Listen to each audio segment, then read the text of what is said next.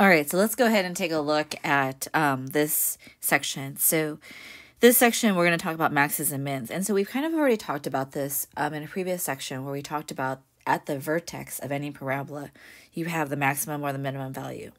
And a lot of it depends upon what the value of A is. So if A is bigger than 0, which that is the case in this particular example, then we have a minimum. So A being bigger than 0 means that we have a minimum. If A was less than 0, then we'd have a maximum. Okay, so what value does the maximum or minimum occur? And that's the value of x that I'm looking for. So we're going to use for part 2, x equals negative b over 2a. So negative of negative 8 over 2 times 4.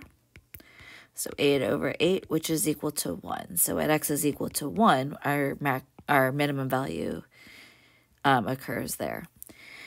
And then what I want to do is what is the maximum or the minimum value? So that is the y value. So I'm going to plug in 1 in for my x's. So I get 4 minus 8 plus 3. So I get negative 4 plus 3, which is negative 1. And so the minimum value is negative 1. Okay? Again, now here with this one, it's like, okay, well, what's the a value? Well, a is supposed to be in front of the x squared. I have no x squared term yet. So the first thing I'm going to do is I'm going to multiply this out. Now, there are other ways of doing this, and I'll show you, like, in the end. You could have just looked at this and gotten what the value was, but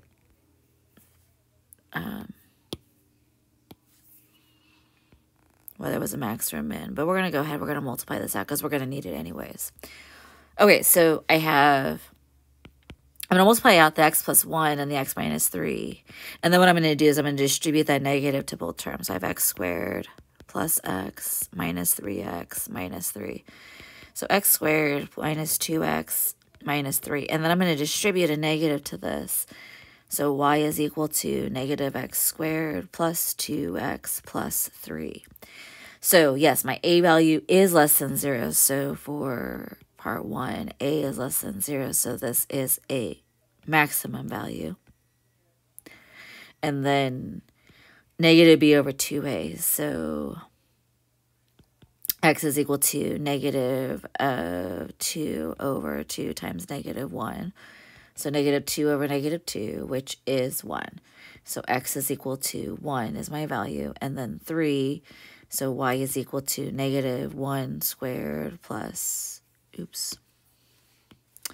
2 times 1 plus 3. So this gives me negative 1 plus 2 plus 3. So that's 1 plus 3, which is equal to 4. Okay?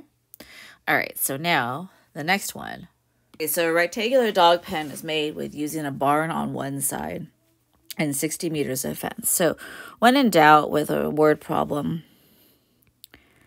go and draw a picture. Oops.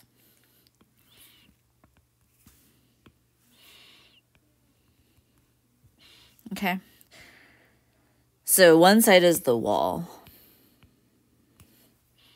And I have 60 meters of fence. So I want to know what the largest area is. Okay. So if one side is x, then the other side is x. And then what's this bottom side here? Well, this bottom side here is going to be 60 meters of fence minus, I have 2 x's on each side. So I want to know what the dimensions are that gives us the largest area. And so I'm going to write a formula for area. So area is equal to length times width. So that is x times 60 minus 2x. So I can distribute 60x minus 2x squared. Rearrange this, so I have negative 2x squared plus 60x. And now what I'm going to do is I'm going to find the vertex. So x is equal to negative 60 over 2 times negative 2. So 60 over 4, which is somebody. My brain is not working today. Which is 15. I almost put 12. I was like, that's not right. Okay. So x is equal to 15. I want the dimension. So one side is 15.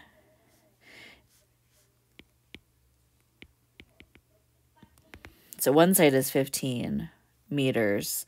And then the other side is 60 minus 2 times 15. So that is 60 minus 30, which is 30 meters. So the dimensions are 15 meters by 30 meters. Okay. So now we don't have one side being the fence. We literally just have a rectangle. That's not a good... I did not draw that very well. Oh my gosh, what is it doing? Oh my. Okay, so now here's my rectangle. And so if one side is x, the other side is x, then this side is not a 60. Just kidding. 100 minus 2x divided by 2. So now my area is x times 100 minus 2x over 2. Ooh, sorry about that. Okay, so area is equal to 100x minus 2x squared, all divided by 2. So area is 100x over 2 minus 2x squared over 2. So area is equal to 50x minus x squared. Okay. So now what I'm going to do is I'm going to rearrange this. Area is equal to negative x squared plus 50x. So x is equal to negative b over 2 times negative 1. So this gives me a positive 25. So if one side is 25,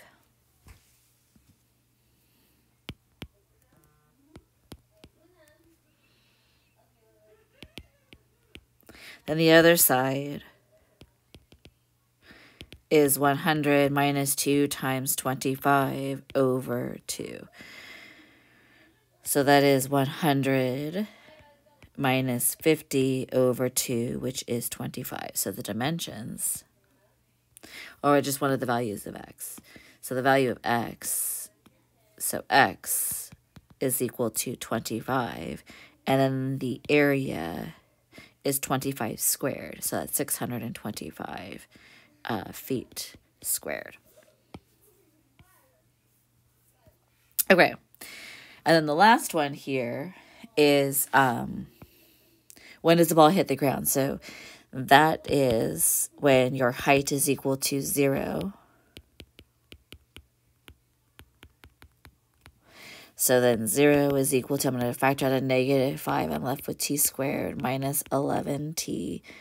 And then minus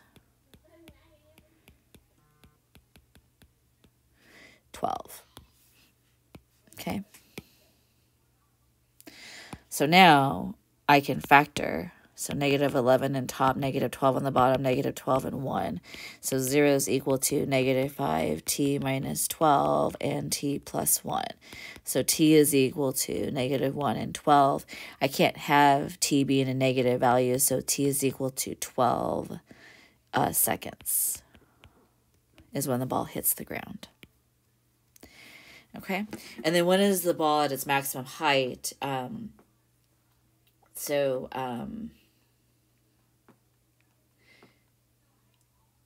So that what that does is that's looking at the vertex. So if I look at the vertex of my parabola, so, and I can use the, the already factored version if I want, or if it makes you feel better, we can go back to negative 55 over 2 times negative 5. And that's fine. Like, if it makes you feel better to do it that way, that's fine.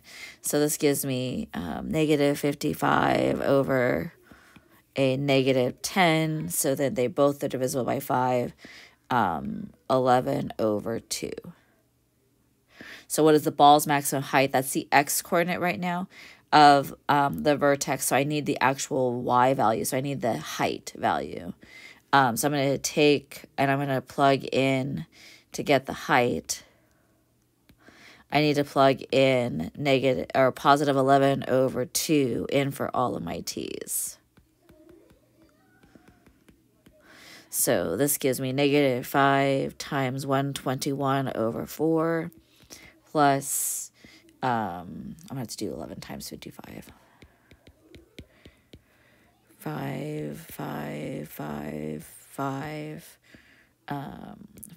605. So 605 over 2 plus, we'll say 240 over 4, because I'm going to have to find a common denominator anyways.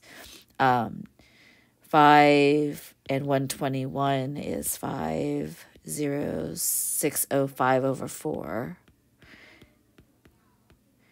plus 605 times 2, 12. 1210, that's negative. 1210 over 4 plus 240 over 4. So this gives me 605 over 4 plus 240 over 4. So 605 and 240 gives me 845 over 4, and this is meters. And that is the maximum height. And I can go ahead and erase all of my arithmetic and pretend like it doesn't exist. And pretend we did it all in our head. Okay, and that is it for this lesson.